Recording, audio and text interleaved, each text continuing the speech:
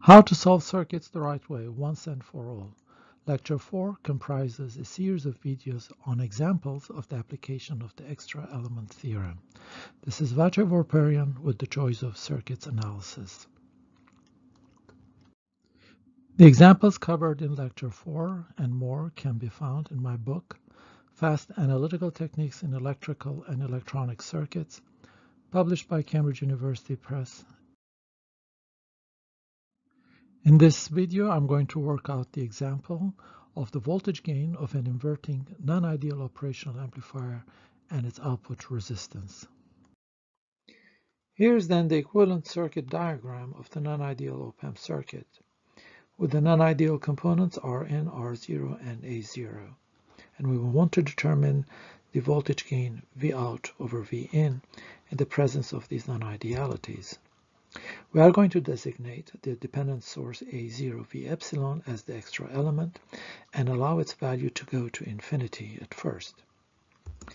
When we do that, we obtain this circuit here in which A0 goes to infinity, and as a result, because of the feedback connection here, V epsilon, the voltage that it depends on, shrinks down to 0. This reduces the entire circuit to an ideal op-amp circuit calculation. As you can see, V epsilon goes to 0, and therefore the op-amp cannot draw any current from the outside circuit, regardless of the value of Rn, whether that's infinite or finite. And the voltage V in, which appears across R1, because V epsilon is 0, starts a current through R1, which when it gets to this junction here, turns around and flows entirely through R2, creating a voltage drop across R2 plus minus this way, which is equal to V in divided by R1 times R2. But that voltage across R2 is the same as the output voltage V0, and we have the familiar result that the voltage gain of this circuit here, and when A0 is infinite, is minus R2 over R1. This is the familiar result that we have for an ideal op-amp. We now have two additional calculations to perform in order to apply the extra element theorem. The first one is the inverse gain with respect to A0 with the excitation of H set equal to 0, that is to say the input voltage equal to 0. And the second one is the inverse gain with respect to A0 with the response of H set equal to 0. Now we're going to perform the first one, that is to say the inverse gain with respect to A0 with the excitation of H set equal to 0. And here it is, excitation is V in, so we set that equal to 0 by short circuit here. And we replace the dependent source with an independent voltage source here, pointing in the opposite direction. And then we're going to compute how much Vt, this test source that replaces the dependent source here, talks back to the voltage V epsilon. And once you do that, you see that this is a straightforward voltage division between Vt and V epsilon. We can do this in a number of ways. The simplest is to take a Thevenin equivalent of Vt, R0, and RL. You can do that by inspection.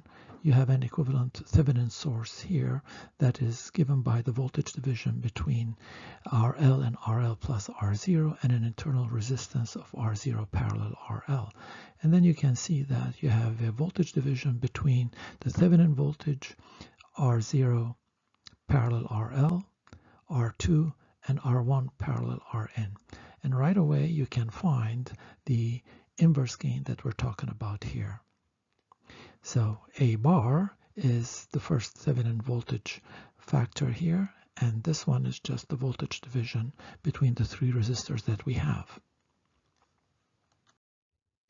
Next, as we said, we're going to determine the null inverse gain with respect to A0 with the response of H null, that is to say the output voltage V naught nulled. And to accomplish this, we again replace the dependent voltage source here with an independent voltage source Vt pointing in the opposite direction. But this time Vt and V in, the excitation of the transfer function, original excitation, the two together are going to null the output voltage V0. And under those conditions, we're going to see how much Vt talks to V epsilon. When we do that, this is easy to follow on the circuit diagram. So when V0 goes to 0, the current through it goes to 0. And the voltage Vt appears entirely across R0 and starts a current through it, Vt over R0. And that current, when it reaches this junction here, bounces around and flows through R2, generating a voltage drop across R2. The reason Vt, of course, appears entirely across R0 is because you have nulled the output V0. And that's why Vt appears across R0 and generates a current flowing in this direction minus Vt over R0, and that flows through R2, generating a voltage drop across R2. But you see that the voltage across R2 when the output is null is nothing more than V epsilon, the one that you're after.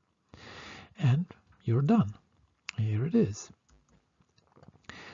V epsilon over Vt now is equal to simply minus R2 over R0. Simple as that. Doing the algebra on the circuit diagram. So we have computed the two additional computations that we need to apply for the extra element theorem. And now we substitute these three individual and independent calculations that we performed, H infinity, A bar, and script A bar, in the extra element theorem and obtain the expression for the inverting gain of a non-ideal operational amplifier. We see that this expression is in meaningful form because the dominant term that appears up front is the familiar gain of the ideal inverting operational amplifier. It is followed by a correction factor.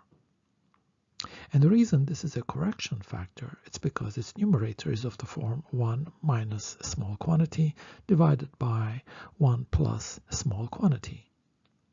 The reason these quantities, of course, are small with respect to 1 is quite clear. You notice this factor A0, which is typically a very large number, dividing these expressions here. So therefore, this is a correction factor. And this is a very meaningful answer obtained in 3 simple steps. Most of the algebra, almost the entire algebra, that is to say, being done on the circuit diagram. 3 independent, separate calculations, fairly simple ones, as you saw.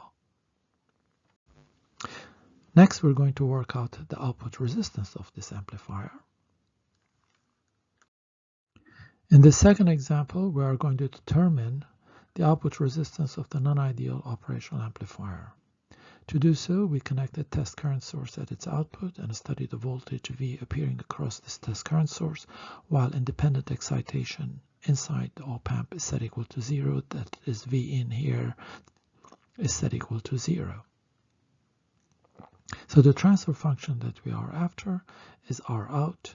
The response is V here, and the excitation is I, as shown in this circuit here.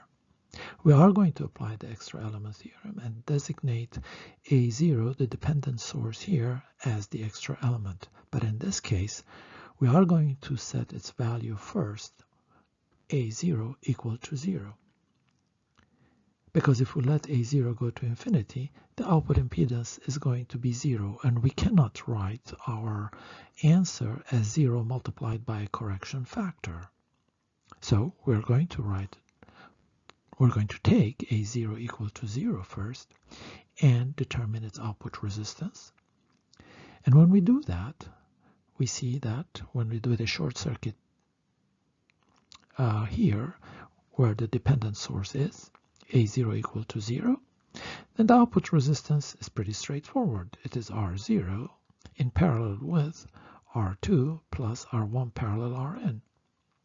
So that's our first computation for the extra element theorem, in which the extra element takes on a value of 0. We have to perform now 2 additional calculations. The first calculation that we have to perform is the inverse gain with respect to A0 with the excitation of R out set equal to 0.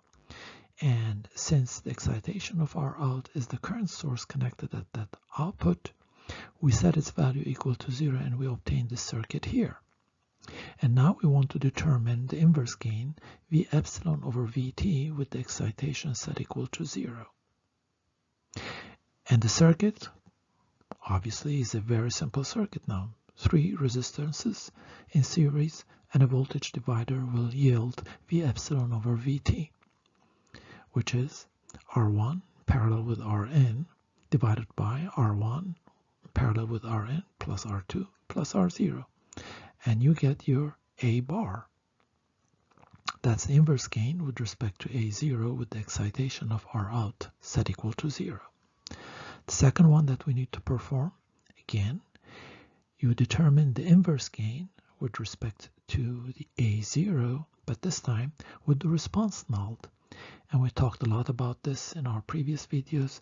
Nulling the response, the voltage across a current source is tantamount to shorting that current source here. So in this case, when we try to determine the inverse gain V epsilon over Vt with the response of R out set equal to 0, effectively you short that port here. And when you do that, you realize that Vt cannot generate a voltage V epsilon with this short circuit present here. So the null inverse gain V epsilon over Vt is 0. So these are the two additional calculations that we need for the application of the EET to R out. And now we're going to substitute these 3 independent calculations in the extra element theorem applied to the output resistance. When we do that, H equals to H0, the value of the transfer function with alpha taken equal to 0, followed by this correction factor here. That means R out equals to R0 into 1 plus A0 over script A bar divided by 1 plus A0 times A bar. And when we perform that substitution, we obtain this expression here. And that is your output resistance of the non-ideal op-amp circuit in the presence of these non-idealities. We are going to revisit this expression here in future lectures when I discuss feedback, but I can give you a slight preview here. What you're looking here is the loop gain of the operational amplifier circuit there in that feedback configuration, and what you have here is the output resistance of the op-amp R0, including the loading of the feedback network without the action of feedback. The loading of the feedback network means that there is a connection between output and input R2, and without the action of the feedback means that there is no loop gain, and the only way you can kill the loop gain really is not by killing or opening the feedback loop, but by setting the gain inside that loop equal to 0, and the gain inside that loop is only due to A0. So when you set A0 equal to 0, what you're doing is you're looking at the circuit with the loading of the feedback but without the action of the feedback. And that is what this term here is. It is the output resistance of the op-amp in parallel with the loading effect of the feedback connection. Go back to that circuit and look at it. And that divided by 1 plus the loop gain gives you the output resistance in the presence of the action of the feedback. We're going to be talking about this later on in future lectures when I discuss feedback amplifiers. Thank you.